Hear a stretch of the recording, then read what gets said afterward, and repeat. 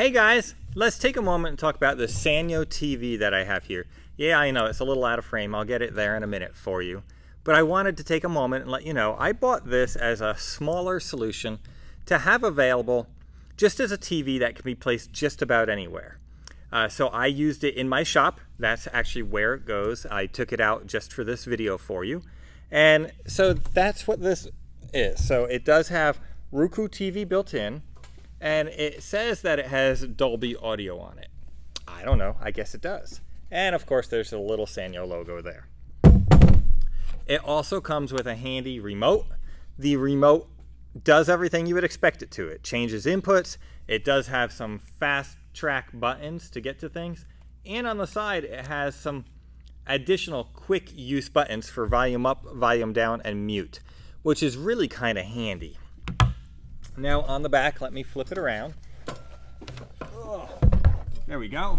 It's not that heavy. It's actually a pretty light monitor. Yes, I know these mounts look bent because the way they're configured in my shop, that's the way they work. So on the back, we have two HDMI ins. We have the yellow video, I guess that's composite video, and a white and a red, which I believe are audio. I don't use those. It also has a digital audio out.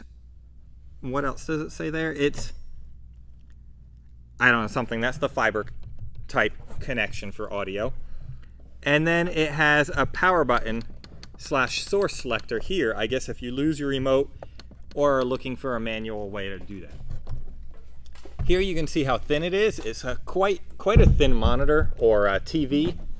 And with the HDMI, it can be used as both, which I've done. I've also used it like in a lobby area, connected to a mini PC that was just hooked up right behind it, stayed right there with it. It worked great.